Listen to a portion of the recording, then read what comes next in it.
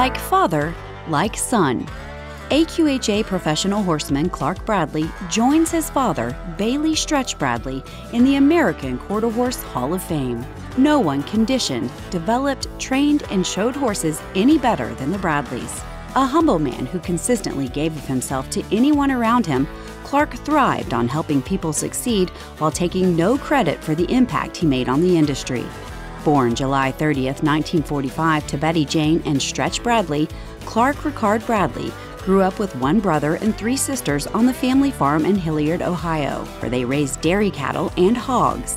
They also raised American quarter horses that the kids could saddle up and ride down the road to Grandpa and Grandma's house.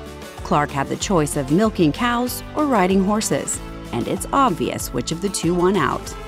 Clark went on to serve in the United States Marine Corps and graduated from the Ranch Management program at Texas Christian University. When he returned home, he joined his dad in training horses. For more than 50 years, he was successful in everything from Western Pleasure and Halter to winning the 1968 and 1974 National Reining Horse Association Open Futurities. He started off working hard on the farm, and I think that's what gave him the work ethic to be successful in the horse business, because it takes a lot of work in horses.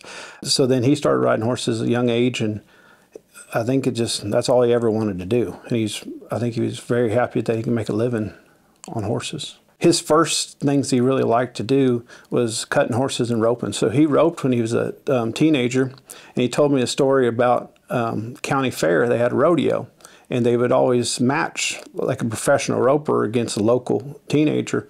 So Clark, when he was a teenager, got to match one of these professional ropers. He said he had him down to the last calf, but then he lost it.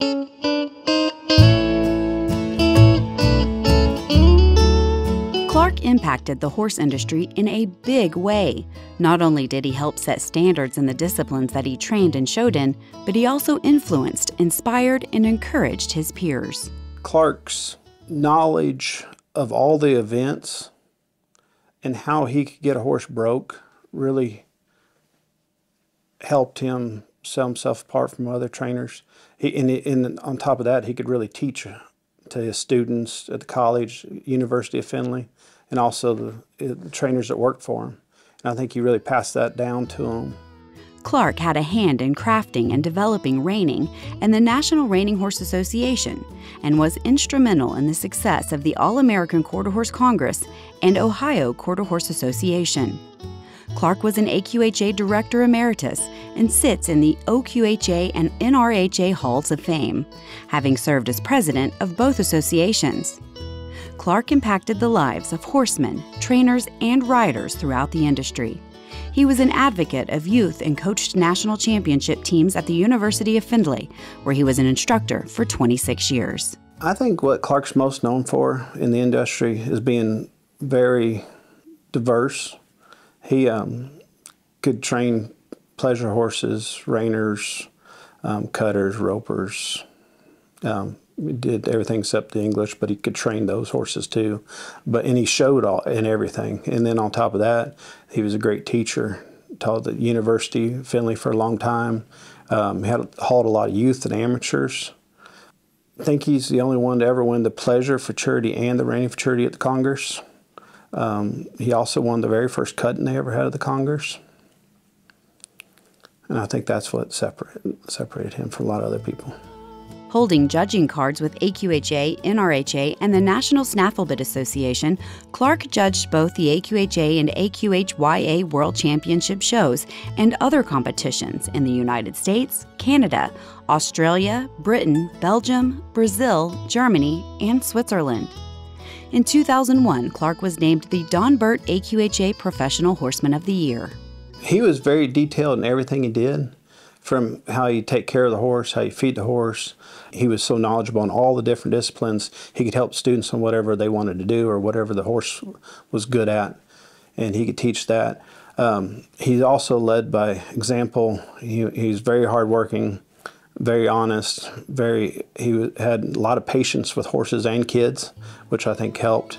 The family tradition carries on with Clark's son, AQHA professional horseman C.R. Bradley, who in 1993, 1994, and 1995 served notice of what was to come by bringing home state championships in Indiana High School Rodeo Association competition. He has scored multiple youth and open titles at the Congress, is a two-time AQHA Super Horse rider at the AQHA World Show, and roped at the Wrangler National Finals Rodeo. CR lives with his wife, Rosie, and son, Cooper, in Collinsville, Texas, where he trains roping horses. I was on a horse when I was very early age. They said the only way they'd get me to take a nap when I was young was set me on a horse and ride around, and I'd fall asleep. And then he was always riding, and I loved riding and roping, and so we spent a lot of time together on horses. Horses, big connection. Clark passed away January 18, 2022.